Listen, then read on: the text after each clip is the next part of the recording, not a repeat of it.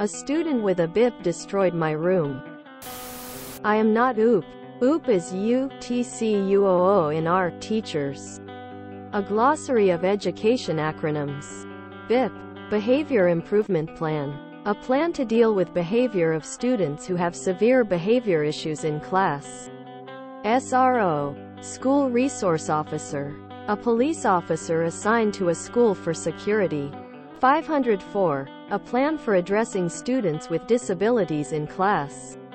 Students may have physical disabilities or learning disabilities like dyslexia. SA. Exceptional Student Education. Class for students with learning disabilities. IEP. Plan for how to adjust teaching to accommodate students with learning disabilities. LRE. Least restrictive environment. Students with disabilities are supposed to be placed in regular ed classroom whenever possible so they're not isolated from other students. P equals principal. AP equals assistant principal. BS equals behavior specialist. J equals the student. Trigger warning. Physical violence. Less than. Mood spoiler. Pretty satisfying ending. Less than. A student with a BIP destroyed my room and some of my personal items September 12, 2022. I'm so sad. At the risk of losing my anonymity. My classroom is very well decorated. It's all superhero themed with lots of stuff I've collected from toy conventions and places like Dave & Buster's. Then I have a college corner where I have my own grad stuff and college info. I have a student we'll call Jay. He has a BIP and a 504 for emotional outbursts. He has a permanent hall pass he's allowed to use whenever he feels an outburst coming. But he refuses. If he gets annoyed, he'll scream or hit things. Today was a pretest for elements of fiction. It's scored, but not graded. He got mad at his score so he punched the computer. The screen has dead pixels now. I tried to talk to him but he screamed. Walked over to my desk and started ripping all my handouts. Then he punched my tin superhero signs and knocked my superhero cups off the shelf so they shattered. I called security to remove Jay. While I was on the phone, he ran over to the college corner and ripped my gown and bent my cap. Then he just randomly hit whatever he could until the SRO dragged him out. The saddest part? None of the other kids were shocked. This is the 5th time security has removed Jay from my room for punching things. This is 7th grade but Jay is twice my size. At least some of the other kids told me they'll hold him back if he ever hits me. So there's that. I spent my afternoon cleaning up my broken stuff and crying, knowing that I'll have Jay again tomorrow. Redditor. Time to get this young man out of your room. This is not the appropriate setting for his disability. I say this because your description sounds very much like a gen ed room. They need to re-evaluate the BIP and the 504 and get him an IEP. I would go to the special ed teacher and see what they suggest. They may know the best way to get things changed and IEP started. And the admin and request he no longer be in the room. Honestly, a safety issue for you and the general ed students in the room. Not acceptable. I am sorry you lost or had so much destroyed. I wonder how his parents might feel if you make up a receipt for the damages incurred. Redditor. This bothers me so much. Maybe it's not the take I should have. But if a student is prone to this kind of outburst, the regular ed classroom is not an appropriate placement. I understand ideas of least restrictive environment and such. But I'm so tired of students like this being pushed into inappropriate settings to the detriment of every other student and teacher in the room. Where are the parents who are willing to question this and push back for the learning environment of their kids? Where is the concern for the safety and education of every other person in that room? I'm sorry you have to deal with this. Update. A student with a BIP destroyed my room and some of my personal items September 16, 2022. First of all, wow. I was not expecting that sort of support. I am so grateful. You all gave me the courage to advocate for change when I otherwise wouldn't have. Some maybe relevant background info is that I came to this country when I was 13 and the trip did a lot of damage to my ability to feel courageous, especially when standing up for myself. I'm trying to get better, but I still get scared easily. Anyway, this all happened on Monday. I went in Tuesday and asked my AP if Jay could go somewhere else for my class until we have a meeting after school. He agreed. Jay worked in the library.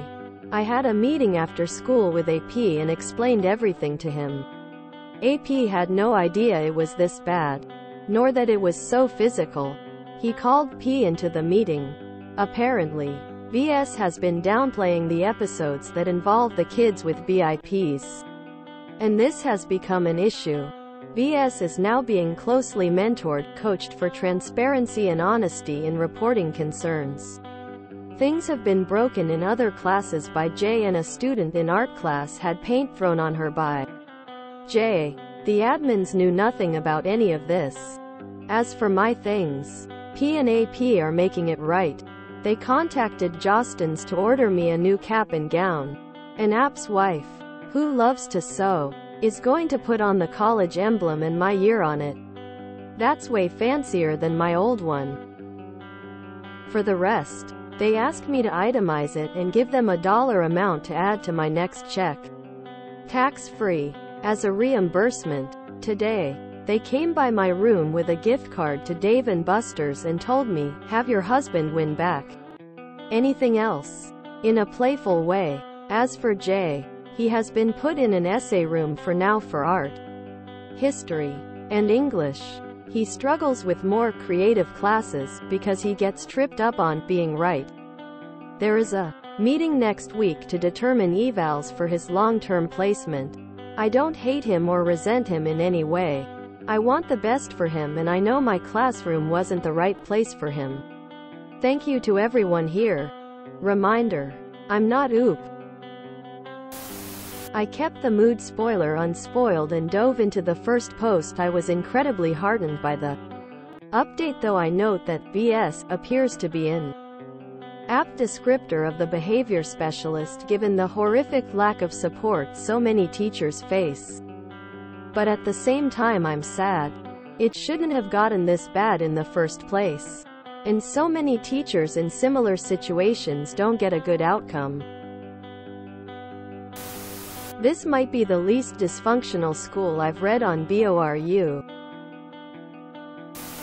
So glad I was talked out of being a teacher. So glad. I was a student only 20 years ago and I couldn't imagine this environment. I had an early diagnosis of OCD, and while support would have been nice, I was a regular student like everyone else. If a student had acted this badly, I can't even picture it. We had one kid who was a problem. He never assaulted the teacher or broke anything, but he would inappropriately touch other students, until we all stopped interacting with him. I remember he flipped up my skirt one day, and my mom reamed the administration. Admin said there was nothing they could do and said I should stop wearing skirts. In front of them, my mom said to me, "If he sexually harasses you ever again, you have my permission to punch him as hard as you can."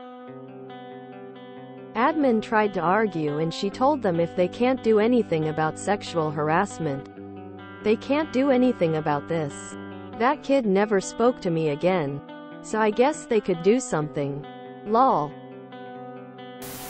So thankful that OP's school backed them up.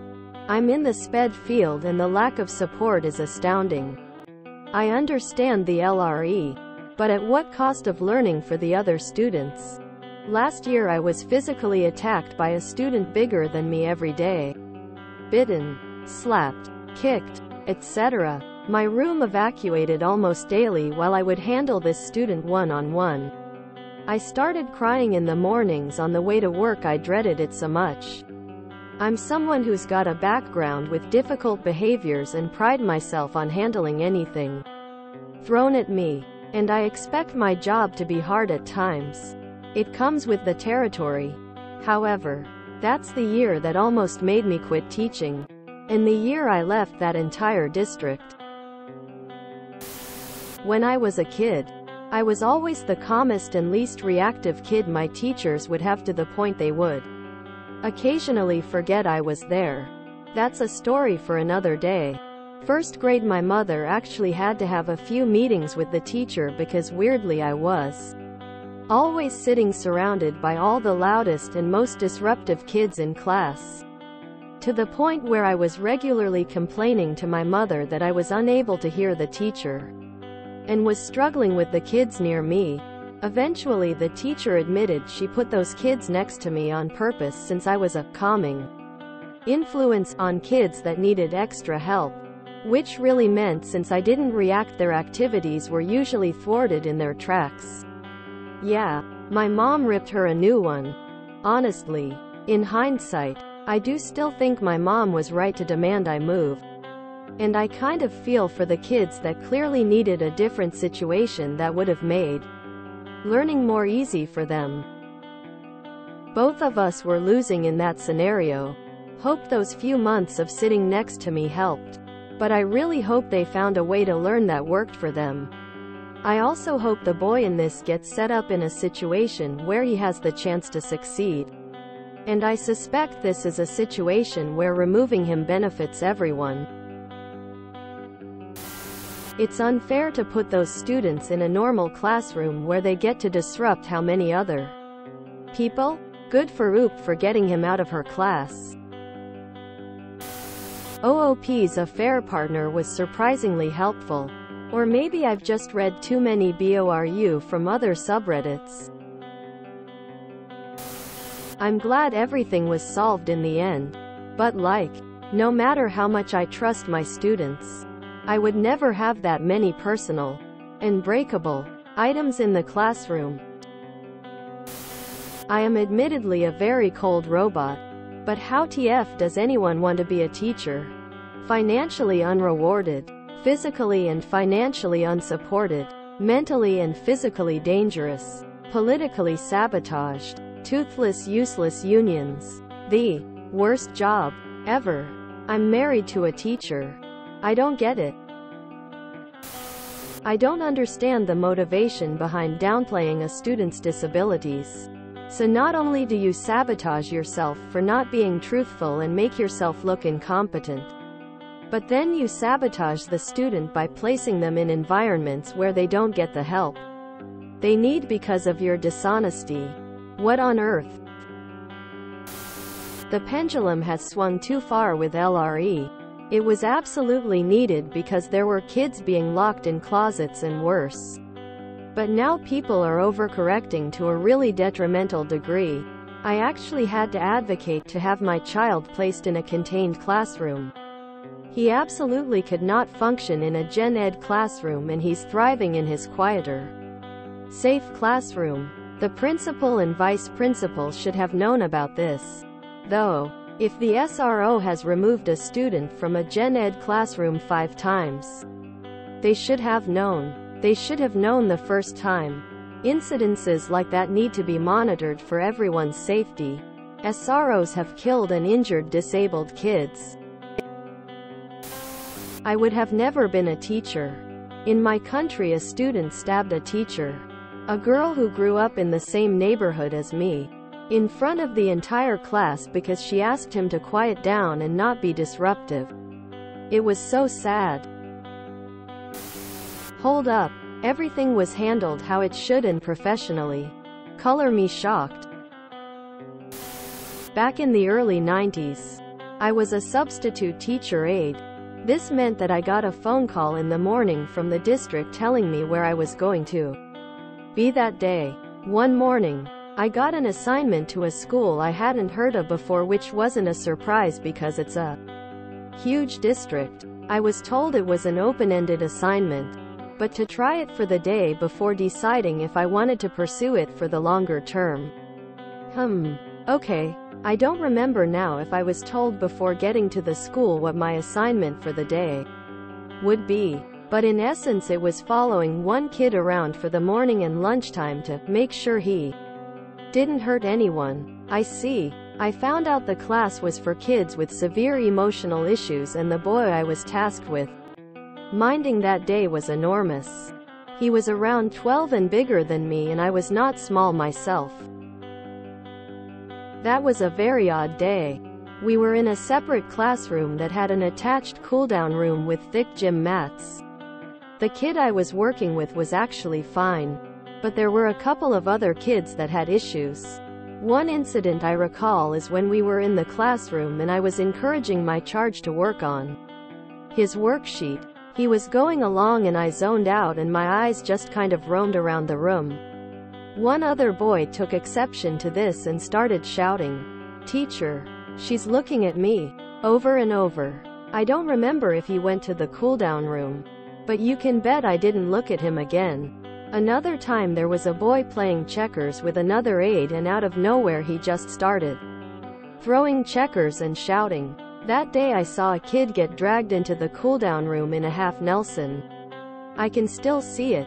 I declined the opportunity to continue the assignment.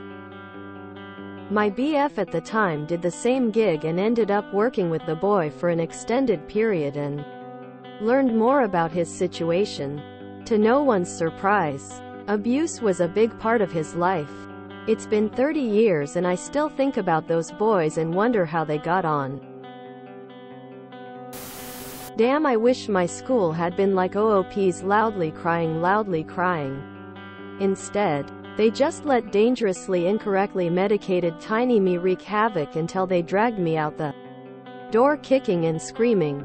I still can't watch movies where characters are restrained because of this. Over 20 years later, I'm horrified other 12-yo were offering to protect BIP when that kid got physically abusive towards them. These are children. That kid should have never been allowed in general ed classes. IHASM. I hate acronyms so much. I'm a little confused. Maybe because I was in grammar school more than 40 years ago.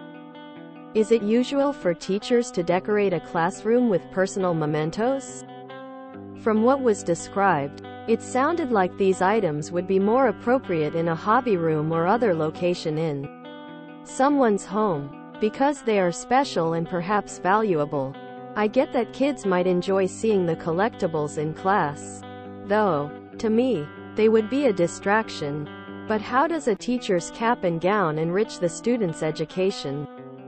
I'm asking because I haven't been in a grammar school in eons and I don't know where UP lives. I'm in US. But these strike me as strange classroom decor. All my classrooms were decorated with brightly colored educational items and students' work. Thanks. By downplaying the behavior, the BS is absolutely failing those kids. I'm sure they think they're somehow helping, but it's doing the opposite. All it does is ensure that the kids don't get the right support.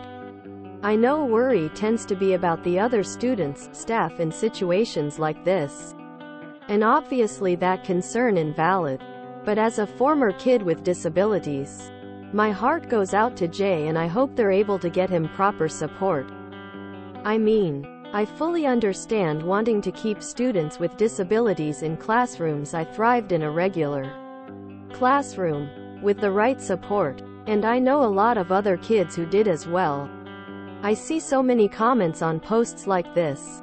Not this one so far. I'm not calling anyone out. That boiled down to put the special ed kids in a room and lock them away from the normals, which always bother me. There's a big difference, though, between giving a kid proper support to thrive in a regular classroom environment and ignoring real, valid problems. Putting multiple people, including Jay, in danger, as if they'll go away on their own. Some kids can't do regular classrooms, at least at certain times, and putting them in there fails everyone, especially them.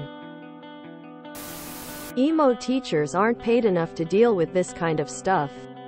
I understand the benefits of mainstreaming, But in these circumstances, that child does not belong in a general education classroom. Violence shouldn't be tolerated.